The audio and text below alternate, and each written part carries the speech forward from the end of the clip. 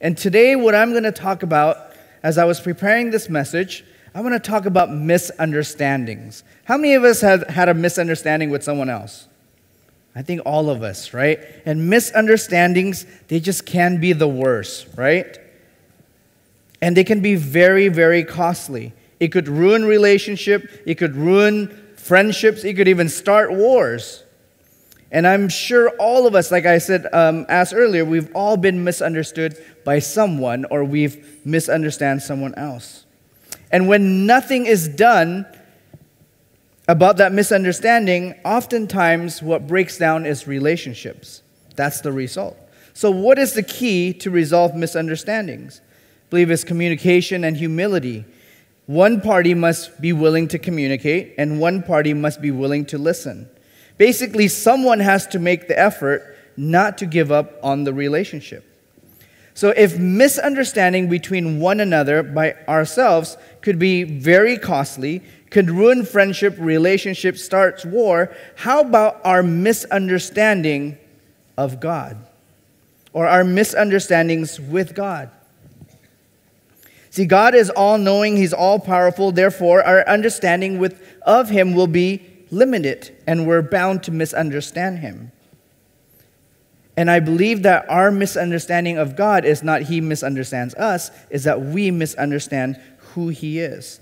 And I think there are factors of why we have misunderstandings of God. For example, maybe it's our culture, maybe it's our upbringing or the choices that we've made in our lives, or our education.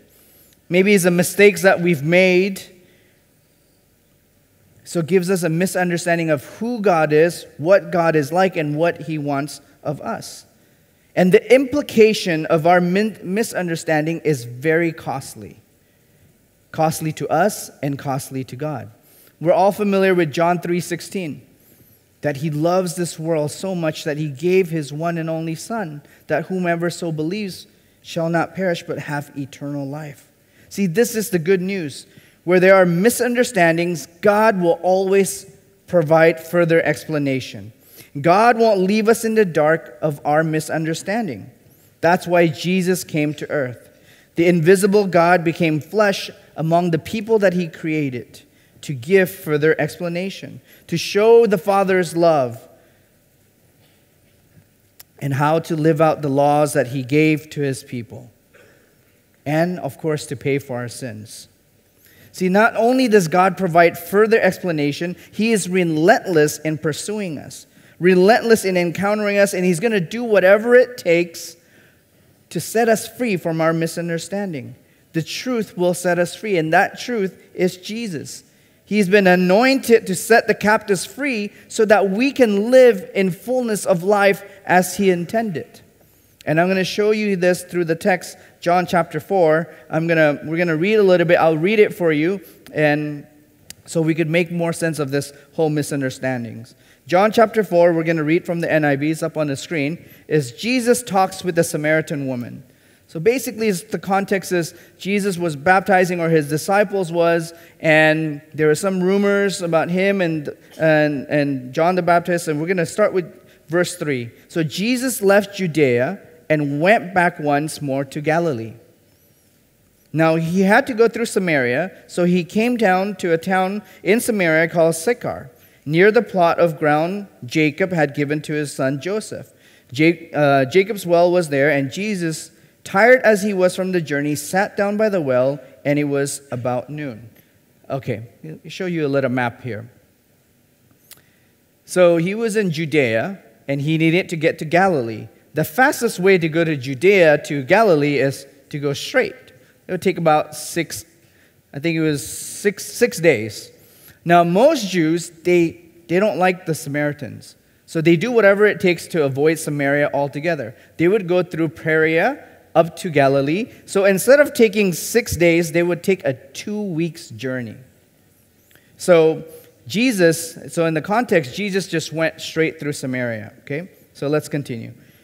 So He was in Samaria. When a Samaritan woman came to draw water, Jesus said to her, "Will you give me a drink?" His disciples had gone into town to buy food. The Samaritan woman said to Him, "You're a Jew, and I'm a Samaritan woman. How can you ask me for a drink?" Jews do not associate with Samaritans." Jesus answered her, "If you knew the gift of God and who it is that you ask for a drink, or asks you for a drink, you would have asked him and he would give you the living water." And she was like, what is he talking about, living water? So in her idea, living water was water that's running through. It doesn't stay in one place. So she thought that was living water. So Jesus here is trying to give further explanation.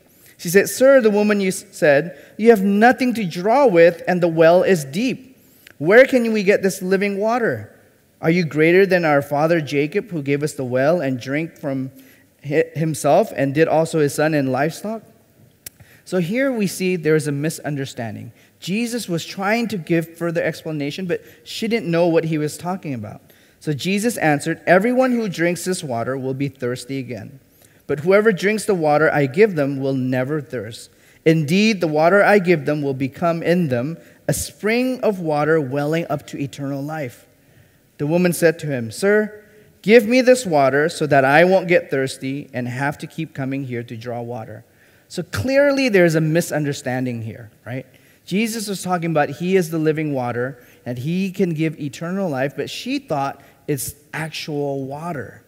So he says, "Go and call your husband and come back." See, oftentimes Jesus approaches us and he's trying to give us a further clarification, maybe theologically, and we don't understand. So Jesus takes a different approach with this woman now. And she says, "Go, call your husband and come back." It's just a weird transition of living water and all of a sudden, "Go and call your husband." She goes, "I have no husband," she said. Jesus said to her, "You're right when you say you have no husband. The fact is you had 5 husbands. The person that you're living with is not even your husband." And I love her answer. "Sir," the woman said, "I can see that you're a prophet. Our ancestors worship in this mountain, but you Jews claim that the place of worship is in Jerusalem." What a deflection, right? Jesus is clearly speaking into her life, her lifestyle, what's going on in her life, and she just deflected. And instead of dealing with what was going on in her life, she tries to deflect the conversation by having a theological conversation with Jesus. I find that very funny. And I think a lot of times that's us. That Jesus approaches us and he encounters us and he reveals something about our lives. He wants to give a further explanation, but instead of dealing what he has revealed to us, we deflect and we talk about something else. The woman, Jesus replied, "Believe me, a time is coming when you will worship the Father, neither on this mountain or in Jerusalem. You Samaritan worship what you don't know, but we worship what we do know. For salvation is from the Jews. Yet there is a coming, and now, yet a time is coming, and now that time is here, when true worshipers will worship the Father in spirit and truth. They are the kind of worshiper the Father seeks. For God is spirit, and his worshipers must worship in spirit and truth." The woman said, "I know that Messiah, called Christ, is coming. When he comes, he will explain everything to us." Then Jesus declared, "I, the one speaking to you, I am he." Let's pray. Father, would you open our hearts? Would you give us further explanation of what we need to learn and experience tonight? In your name we pray. Amen. Out of the passage that we just read, I'm going to point out three main points and some common misunderstandings that needs to be further explained or clarified, because misunderstandings are costly. The first one, there is a misunderstanding that godly encounters only occurs during church. I'm going to say that again. The misunderstanding is that godly encounters only occurs during church activities or when we come to worship night. In this passage, it's clear that Jesus initiated the encounter with this Samaritan woman. And what was she doing? She wasn't at the temple. She wasn't at the mountain worshiping. She was just going about on her daily task, getting water. Jesus will encounter you. Jesus will encounter me on our everyday task. He will use every opportunity to have an encounter with us in our daily tasks. So what is your daily task? Be in expectation for Jesus to encounter you there. Most of us, this is not to condemn anyone, but most of us, we only seek the things of God. We only expect an encounter with God when we are at church or at church activities. But most of us here, I believe, are already working. We spend most of our days where? At work. So Jesus will approach us. He will encounter us in our daily tasks. So why doesn't he wait until we come to church? Why does Jesus want to encounter us during our daily tasks? Well, it's simple. If he waited for us to seek him, he would have waited a very long time, right? Because sometimes we just forget. We have a very proactive God. It shows from this story, right? Hallelujah, we have a proactive God. He always makes the first move. Some of us are married, some of us are dating, some of us want to be dating. And when we remember that, it's like, oh, who's going to make that first move? I know they like me, but then it's like, that's not God. He's always going to make the first move. If you have a misunderstanding of who he is, what his word says in your life, you have a misunderstanding what you're supposed to do with your life, he's the one going to be proactive. He's going to search you out. He's going to make the first move. He always does. So be in expectancies to encounter God in your daily task. Don't only expect to encounter God when we're at church. Yes, we do encounter here, but Jesus will encounter you in your daily tasks. I love what Rick Warren says. God is more concerned about your character rather than your career, because he can make your career just happen. So that's the first misunderstanding. A lot of us, we only expect to hear from God, to receive from God, to experience God, to have godly encounters when we come to church. But when it comes to Monday to Friday or Saturday is going out, so there's no God there. Monday to Friday is work, so there's no God there. So we have this misunderstanding. But God will speak to you. God will encounter. God will proactively seek you out in your daily tasks. Secondly, there's a misunderstanding that Jesus only pursues a certain kind of people. Some of us think Jesus will not pursue me. He might pursue the people who's up here on stage, the worship leader. He might pursue Matt because he sings so passionately. Good job, Matt. See, God is all-knowing. He knows my thoughts. He knows what I've done in the past. He knows what I'm thinking now. He knows everything about me. Why would he choose me? Some of us think that way. I'm sure Jesus is only pursuing those who are faithful to him, those who love him, those who are at church all the time. See, that's another misunderstanding. Jesus pursues everyone. Jesus wants everyone, and he loves everyone. Amen? Amen? And that includes you, even you. See, some of us have a hard time believing that. Why would God love me? Sometimes I don't believe him. Sometimes I don't have faith. Oftentimes I curse him. When things go bad, I blame him. When things go good, I'm like, oh, it's because of me. But God wants all of us. Let's go back to the passage. The Samaritan woman said, you're a Jew. I'm a Samaritan. What? Not even just a Samaritan. I'm a woman. How can you ask me for a drink? Jews do not associate with Samaritans. So why? Let me give you a context. Why do they not like each other? Well, Samaritans they're basically half-breeds. Half Gentile, half Jew. The race came about after the Assyrian captivity of northern kingdom Israel in 1721 BC. So some people from the nation of Israel, they stayed behind and they married with the Assyrians, producing the Samaritans. They're half-breeds. So they believe in the Pentateuch, but their place of worship is at Mount Gerizim, where the Jews believe the place of worship is in Jerusalem. I asked some of my friends, to give you a little context, I asked, do you understand the Montagues and the Capulets? And most of them says no. Romeo and Juliet. Them two families, we don't know why, but they're just okay.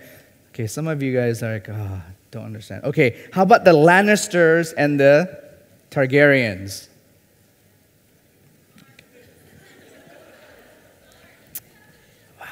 Okay. Anyway, Jews and Samaritans, they just don't like each other. But this proves that Jesus goes for everyone, that not only does he go through Samaria, he talks to a woman. Jewish teachers are not supposed to be around women, especially Samaritan women, okay? But Jesus being there with her, alone, asking her for a drink, he's risking his reputation, he's risking everything. Some Jews believe that Samaritan women are always unclean because they're always menstruating. So it's unbelievable how these two, the Jews and the Samaritans, they just don't like each other. So what does that mean for us today? From this story, we see that Jesus loves everyone. He pursues everyone, including you. There's no barrier that he's not going to go through.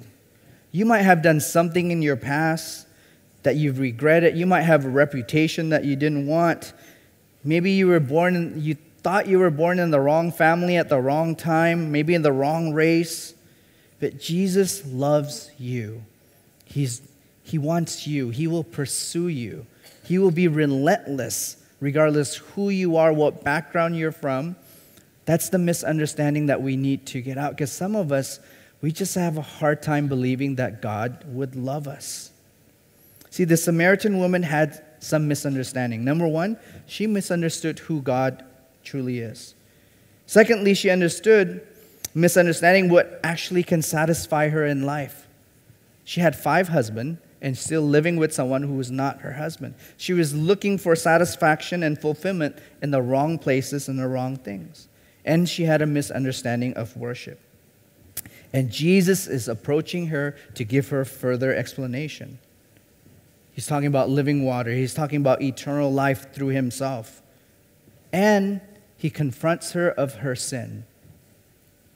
John 4 verse 10 says, if you knew the gift of God and who it is that asks you for a drink, you would have asked and he given you living water.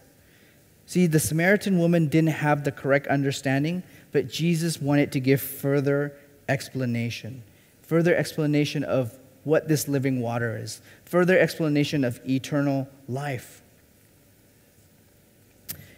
And I want to focus on this. She had a misunderstanding about worship. He says, our ancestors, they worship on this mountain, but you Jews claim that you worship in Jerusalem. And Jesus says, believe me, dear woman, the time is coming. Well, it doesn't matter where you worship. It doesn't matter if you worship the Father on this mountain or Jerusalem. Jesus gives further explanation of worship. Worship of the Father is not confined to a place, to a single geographical location. You can worship God anywhere at any time. Amen? And worshiping God is not limited on Sundays or during worship night. We can worship God at all places, at any time. Secondly, Jesus says the time is coming, indeed it's now, that God the Father is looking for a worshiper who worships in the Spirit and in truth. What does that mean to worship in spirit and truth? Spirit and truth corresponds to whom we worship and how we worship. It means that the real worship comes from the Spirit within and based on our true views of who God is through Jesus Christ. To worship in spirit means that God is spirit. We must know who we're supposed to worship. We must know who we are worshiping, and we're only supposed to worship him. We're told that we're not supposed to have any other idols. We're not supposed to put anything above God. And as I grow to be a Christian, oftentimes the temptation is not other things. Oftentimes the temptation is putting myself as God. So worshiping in spirit is that we know who we are worshiping.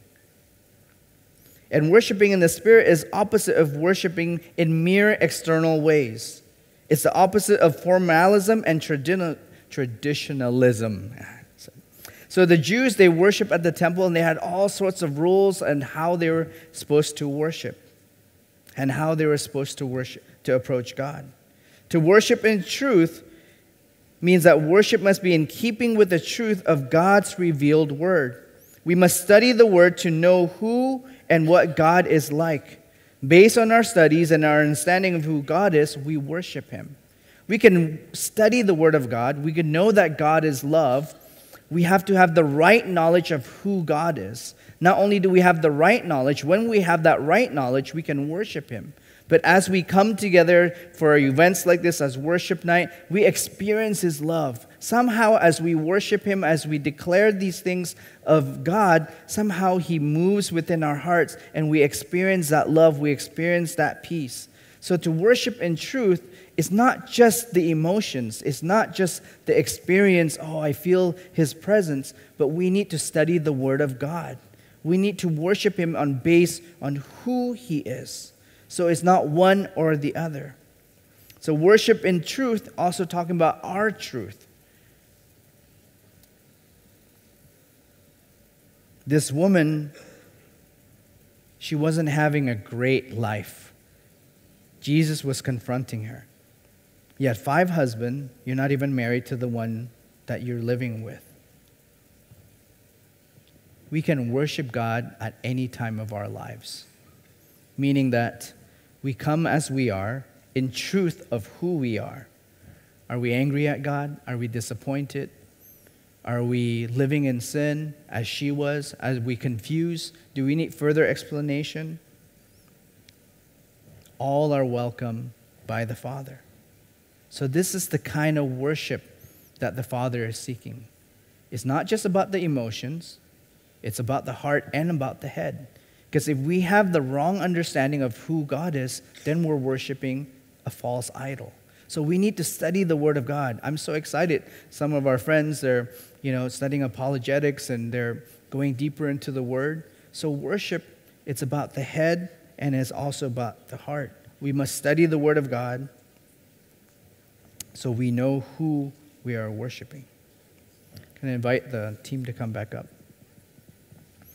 And I said earlier that worship is a matter of the heart. We worship Him because He is worthy of our praise. Psalms 105 says, "For the Lord is good, His unfailing love continues forever, and His faithfulness continues each generation." So worship in spirit and truth means we know who we worship, and we worship the truth of God according to His Word. So those are the misunderstandings. Number 1, we misunderstand thinking that godly encounters only happen at church. In reality, Jesus wants to approach you on your daily tasks. Misunderstanding number 2, can Jesus possibly love me? He loves everyone. One of our family values here is we don't care where you've been, we don't care your past, we only care about where you're going. Why? Because Jesus receives us just as we are. Misunderstanding number 3, it's about worship. What does it mean to worship in spirit and truth? Some of us believe that worship, it's just when I'm here, I'm worshiping God and I experience Him. That's true worship. We must get into the Word. We must study our God. We must know the Word of God. And lastly, what is your truth? The woman was living with a person that wasn't even her husband, right? God confronted her gently. So when you came in, all of you had this piece of paper here. I want you guys to take the time to reflect and to respond. That we can come to Jesus just as we are in our truth. We might not be like that woman, but all of us fall short of God's glory. This is something that Pastor Oyan had put together during our break fasting. But it's a great tool that oftentimes we come, we sing our songs, and we hear, but we don't get to sit and spend time with the Lord. I'm going to give you guys 5 minutes up on the clock, and if we need to spend a little bit of time, we could. Does everybody have one? Yes? Does anybody need one? Front here. So what I would like you to do, spend 5 minutes, go through this prayer, spend time with the Lord, just to reflect upon it, and then we'll continue our worship.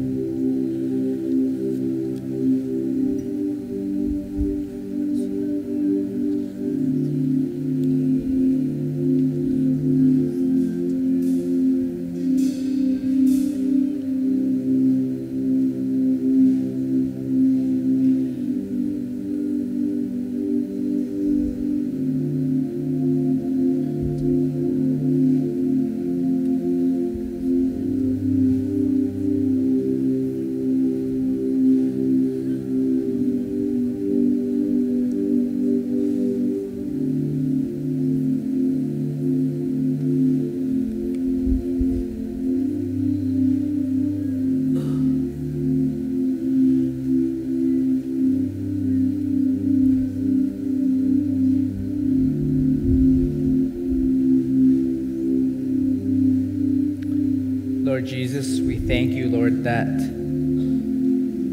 you will always give further explanation, that you will always receive us just as we are, that we could always come and worship you just as we are. And Lord, thank you that your kindness will lead us to our repentance. Father, I pray that perhaps some of us here needs further clarification, further explanation, either of your word or the direction of our lives. And we know, Lord, by being here, by worshiping you, by declaring these things about who you are, Father, that somehow that you would speak to us and through the songs that we're singing. And Lord, for those of us who never thought that you would pursue us because of what we've done in the past, I pray in the name of Jesus that you would just overfill us with your love, that we would leave this place knowing that you are for us and not against us, and regardless what we've done in the past, that you will still receive us and that love us, Lord. And I pray, Father God, in these coming weeks, in our daily tasks, that we'll have encounters with you. And I pray, Father God, that you would give us the courage that when you do encounter us, that you reveal the things that are going on in our lives, just how Jesus confronted this woman. When you confront us, I pray that we will not deflect, but we would humbly come before you and ask for forgiveness, and humbly come before you and thank you that you are gently bringing us back to your plan, to the way we're supposed to live our lives. So we thank you, Lord, that you are a proactive God, that you will never grow tired of us misunderstanding you or your word, that you will always give further explanation. And we thank you that the truth will set us free so that we can live the fullness of life as you intended. So Lord, it's all about you, Jesus.